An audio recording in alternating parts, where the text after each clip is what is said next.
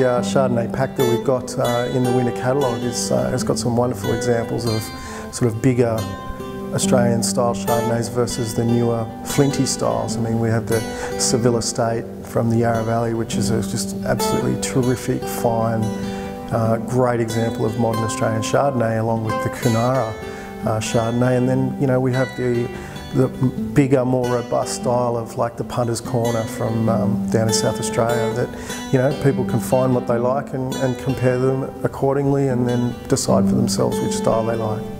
What makes these wines good, these Chardonnays good for winter is, I think Chardonnay's good on any day of the week, at any time of the year, not just winter.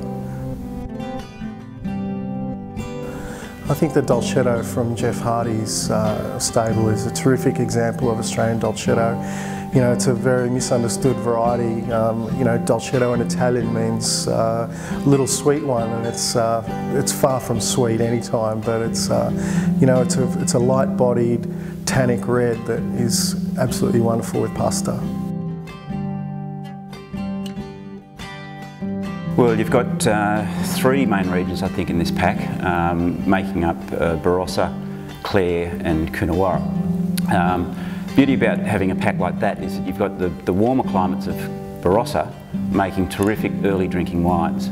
On the other hand, Coonawarra, a cooler climate, are more known for their keepability. And the other great thing about this pack is that it's suited perfectly for winter.